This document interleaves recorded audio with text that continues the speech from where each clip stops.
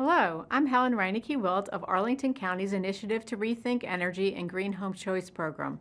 You're about to watch one of a series of videos we call How to Build a Better Home, the story of the construction of a passive house.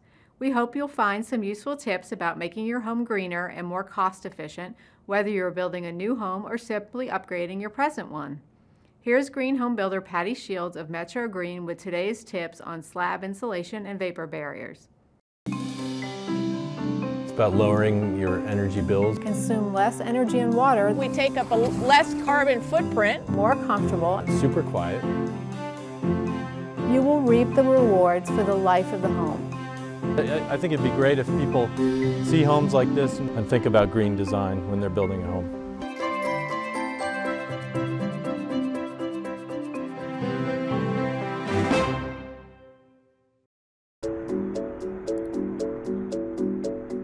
Hi, this is Patty Shields with Metro Green and the Arlington County Air Program.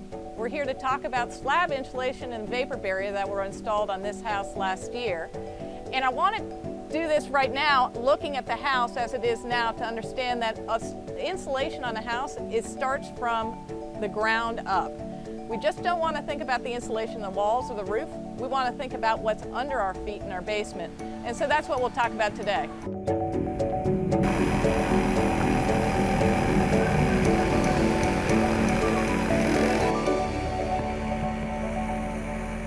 The two most important things in passive house are insulation and air sealing. Literally, your house is almost turned into a cooler, like a styrofoam cooler. And you can look out here, it looks a little bit like a styrofoam cooler.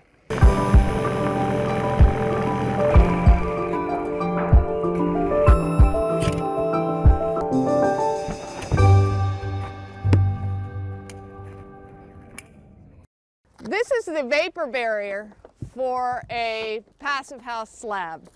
This is 15 millimeters thick. All homes today are required to have a vapor barrier, but very few homes use one that's this thick. It's very stiff. It's much different than a standard plastic that you would find on your standard home. The reason why it's this thick is because we don't want it to get punctured during the slab pour.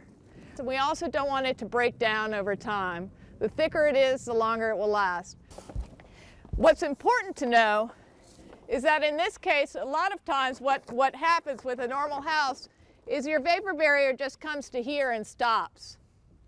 In this case, our vapor barrier was going to lap over the side of the house, and then when we put our frame wall, we will wrap the vapor barrier up the side of the house and tape it.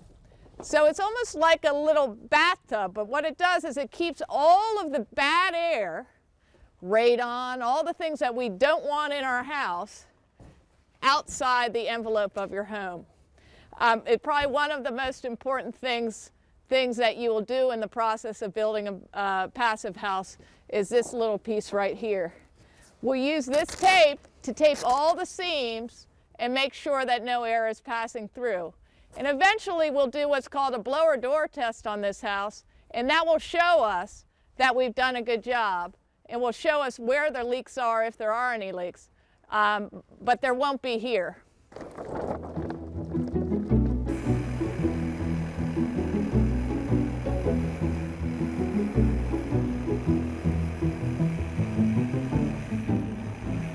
Thanks for watching. This is Patty Shields with Metro Green Home Builders.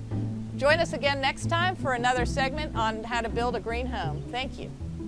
If you would like more information on the Green Home Choice program, please visit our website at arlingtonenergy.us/greenhomechoice or call us at 703-228-4792. For the Air and Green Home Choice programs, I'm Helen Reinecke-Wilt.